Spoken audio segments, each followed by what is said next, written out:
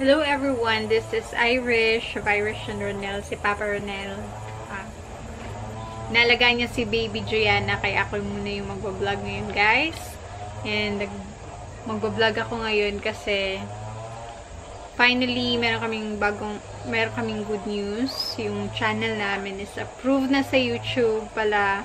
Pwede nang ma-monetize yung channel namin. So, ibig sabihin magrarun na kami ng ads sa channel na to. So, we're very happy kasi napakatagal po namin itong na-achieve. Like, trinabaho yung channel ko for almost more than a year din. Pero hindi yan, kumbaga, hindi ko siya sineryoso. Like, upload lang, ganun. And, kala ko talaga hindi na dadating sa point na magiging monetize yung channel namin. Like, ayoko nang mag-upload, ayoko na siyang seryosohin. Pero sila ni Papa at si Bless, sila yung upload para palagi nakatulong yun para ma-boost yung ibang mga post sa channel. So, yun guys, we're very happy about it. Pero anyway, for this vlog, I wanna talk to you. Gusto ko i-share sa inyo yung 4 things na magpapabagal ng improvement or magpapabagal ng paglago ng YouTube channel mo. So, based on experience ko din to guys, na experience ko mismo sa channel na to, and I think these are the reasons kung bakit hindi mabilis yung naging improvement ng channel namin, yung pag-approve, tsaka yung itong lahat, kung saan yung subscriber ay dumadami na. So, first thing, kung bakit hindi lalago yung first thing na pigil or makaka-slow down ng paglago ng channel mo guys. First is, I think, kapag kulang ka sa consistency. Ibig sabihin nun, consistency is yung regularity ba? Yung palagi mo siyang ginagawa. So, kung hindi, yung paggawa mo ng channel mo, pag-upload mo ng videos, pagkuha mo ng pag-film mo, hindi regular, kung hindi ka consistent sa pag-upload, kung nag-upload ka lang kung kailan mo gusto, kung kailan mo feel, lahat ng yun makaka-apekto yun sa paglago ng channel mo. Kasi ang YouTube talaga is kailangan siya ng trabaho, kailangan siya ng dedication, para din siyang, lahat ng successful YouTubers nagsasabi nito na talagang hindi madali yung YouTube. Hindi siya madali. Lalo na sa umpisa, lalo na kung tinatrabaho mo pa yung channel mo, napakahirap daw talaga sa umpisa. Kaya hindi, in fact, yung mga YouTuber, hindi nila sinasuggest na mag-focus ka sa stats ng channel mo. Ibig sabihin, ayaw nila na mag-focus ka kung ilang views, kung ilang subscriber ka na. Hindi daw ganun dapat. Dapat, pag na-YouTube ka, is focus ka lang sa content mo. Focus ka lang sa pag-enjoy ng ginagawa mo. Kasi, makakatulong yun para hindi mo mapansin na lumalago na pala yung channel mo. Kasi pag iisipin mo, madidiscourage ka talaga kasi feeling mo walang manunood sa'yo, feeling mo wala namang nagsasubscribe, wala namang improvement yung channel mo, so mag-quit ka talaga. Marami akong nakita guys na potential YouTubers, like mga bagong sibol, mga magaganda, may talent, maganda sa camera, pero kulang sila sa dedication. Wala silang commitment sa channel nila na ito seryosohin ko tong channel ko. Sa kanila is parang laro lang. Hindi nila deep inside gusto nila, but hindi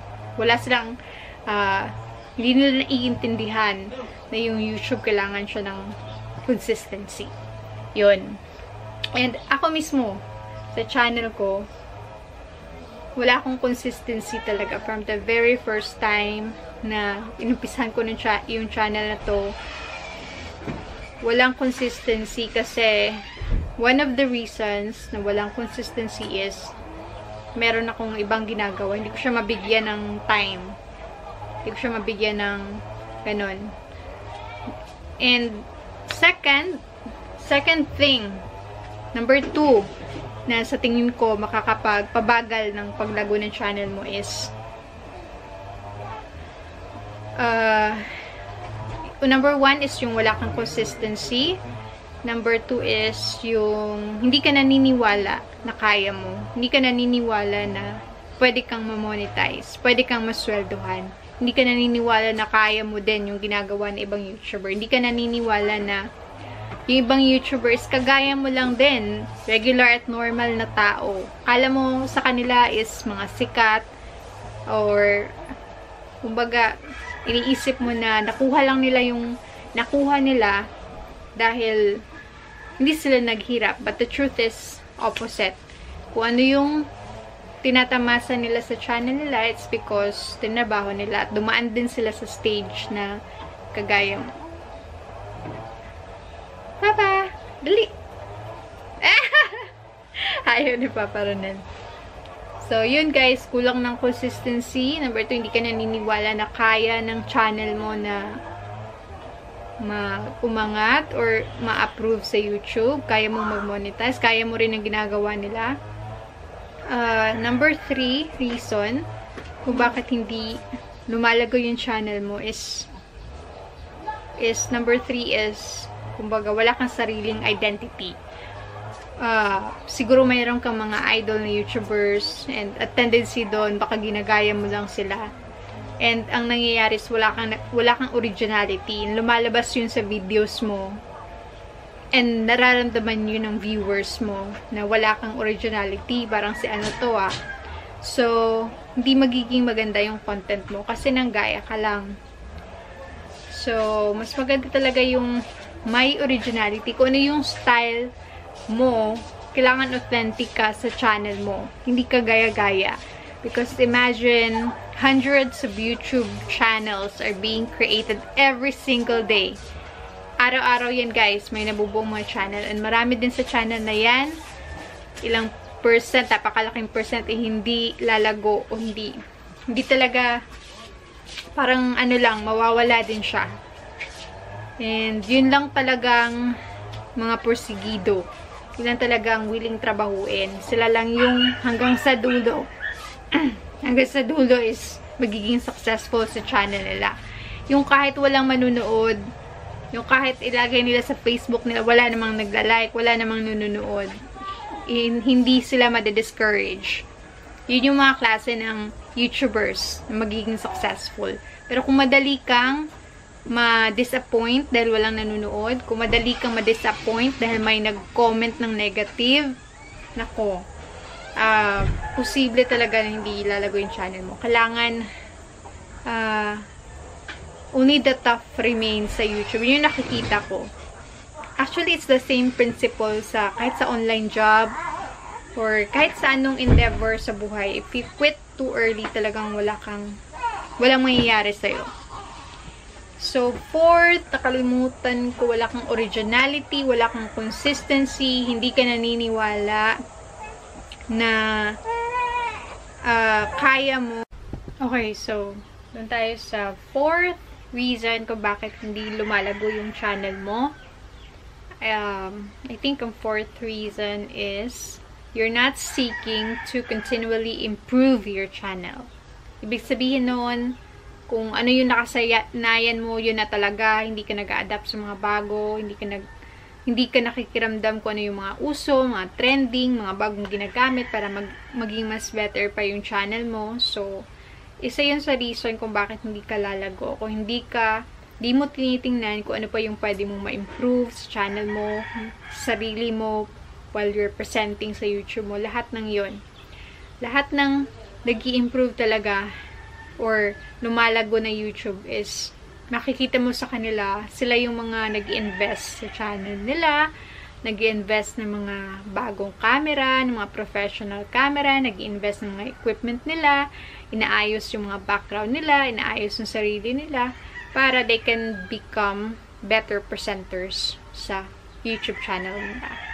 So, I think all of those, lack of consistency, hindi ka naniniwala sa channel mo, sa sarili mo na kaya mo, yung wala kang sariling identity, gaya-gaya ka lang, at hindi ka nagko-continually improve sa channel mo. Lahat ng yun makaka-apekto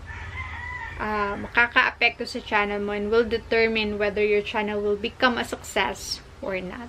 So, yun lang yung i-share ko today, guys. Na-inspire ako.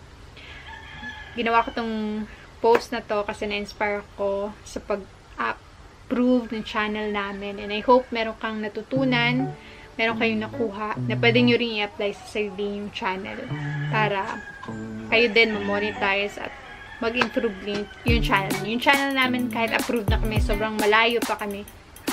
Sobrang malayo pa. Inupisan pa lang namin yung paglago ng channel namin.